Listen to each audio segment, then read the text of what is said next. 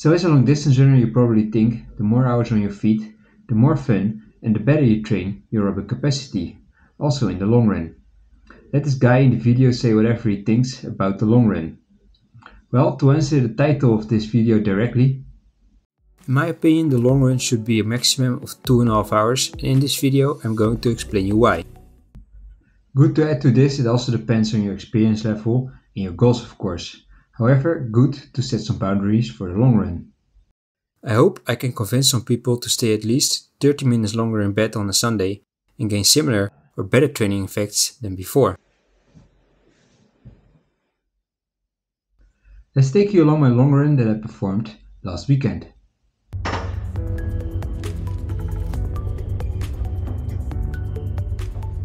Rise and shine, baby, rise and shine. Good morning. I'm going out for my long run this morning, and I will run around 2 hours, around 30 kilometers with some moderate tempos in there as well. So a very typical long run around 2 hours, and I'll perform it here in the park, Victoria, and heading out there now. First 2 kilometer run to the park, an easy warm up. From there we start the long run properly.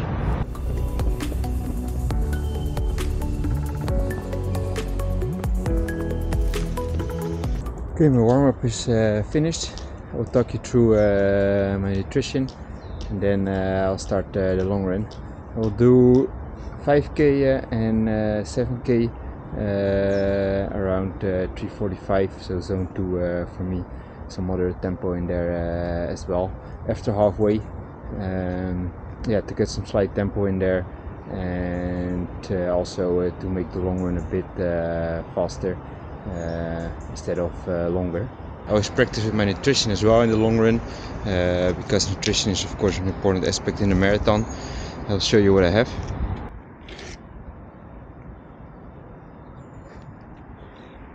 For today, just 2 gels, a caffeine gel and the other one is a regular gel.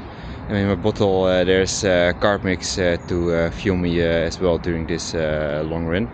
Let's get the show on the road. In the park there are these roads designed and meant only for runners. Really nice if you like to run, of course. I'm halfway in the run.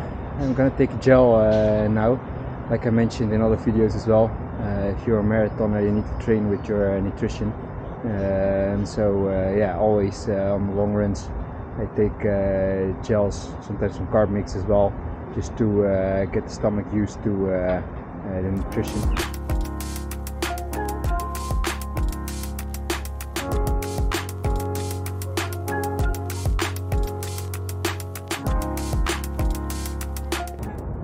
Long run done. Or almost done. I need to go back to the apartment, 1.5k. Tempos felt decent. They're quite moderate, not very hard. It started to get a little bit warm. Decent long run, nothing special.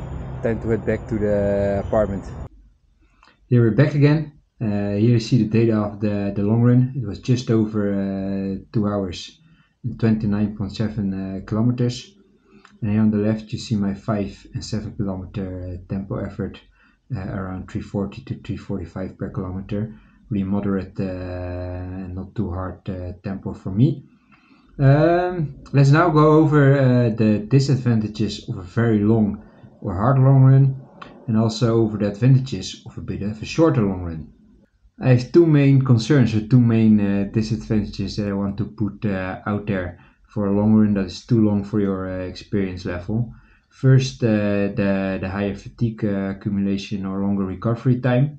When your long run is above this 2.5 hour barrier, you might need longer recovery time than just one afternoon or one day, because of all the muscle damage and the glycogen stores that need to be refilled.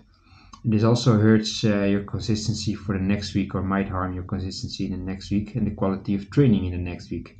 And the second concern I have with a very far long run is that it also increases your injury risk, because it's quite demanding on your tendons and ligaments as well from underpounding on the pavement. The repetitive impact can lead to overuse injuries like shin splints, tendinitis, or stress fractures. So a shorter long run might really benefit your consistency week in, week out. And thus a long run with 30 to 45 minutes extra in the end gives you more benefit than risk for the consistency in the end. So now looking at the benefits of a shorter long run. First, the quality of your long run might become better when it's a bit shorter. You might be able to hold the pace and also your running form better in a shorter long run. You can integrate some zone 2 or zone 3 efforts to make it more challenging and still train the aerobic capacity, maybe even more efficiently than only an easy long run. A second, targeting enough race pace specific workouts and enough race pace volume and also enough weekly volume in general are better indicators in my opinion for a good half marathon or marathon race time than only the hard long run or longer long run.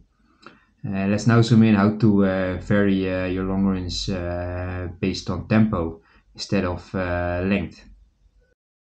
In another video which I made, I explain more in depth how to use some tempo efforts into your long run. See the end of this video for the link. This makes your long run also more fun and challenging in my opinion. You can for example do 3 times 10 to 15 minutes just below your marathon pace to make it also more race pace specific and a little bit harder. You don't need to do this every long run, of course. If you do this bi-weekly, for example, could be a good option. So let's talk a bit about what experience level matches what length or duration of the long run. In my opinion, not at any level you should cross the 2.5 hour barrier. I see quite some amateur runners run over 3 hours just to cover the distance close to a marathon distance, for example, to be better prepared. However, if you look at the pros, for example, looking at the pros, they like to make the long run more specific towards the marathon, with tempo or race pace specific paces in them. Pro marathoners like Phil Sesman, Hendrik Pfeiffer, Runner Hebs, Clayton Young, Connor Metz, Amina Petras, Yemen Kripa, all do not go over 2.5 hours.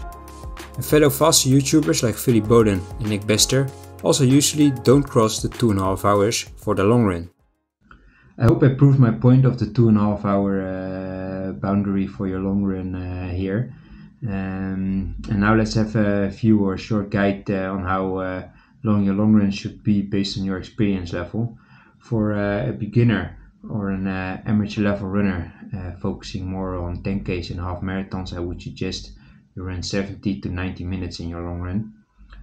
Why this duration? Because it still stimulates your aerobic capacity and trains your aerobic capacity in a good way without the risk of a lot of fatigue or injury.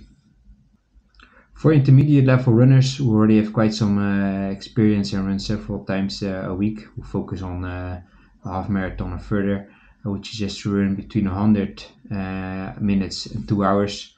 This could still be challenging enough to train your aerobic base capacity, or should be challenging enough. For runners who want to break a sub 3 hour marathon or sub 1 hour and 25 minutes on the half. For advanced runners with quite a high weekly volume who target the marathon below 2 hours and 45 minutes, for example, I would suggest to run between 2 hours and 2.5 hours in your long run. Because you are more experienced and used to running quite a high volume, you might be able to complete a good 2.5 hour long run without too much fatigue. Still find the improvements of building your aerobic capacity. So that's why I think for experienced runners should aim for 2 to 2.5 hours. So to conclude, a long run should definitely aim to increase your aerobic capacity or your endurance without too much over fatigue or injury risk.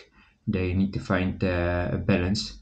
Instead of increasing the length of your long run, you can play a little bit with the tempo instead in your long run to make it more fun and challenging, and also pay attention what your goal is, your experience level, to match the duration of your long run as well. I hope this video gave you some good insights in how I think you should tackle the long run. If you have any questions, please drop them below. Don't forget to hit the subscribe button if you want to follow more interesting content about my training and running. And as always, if you still got it today, have fun and get on the run.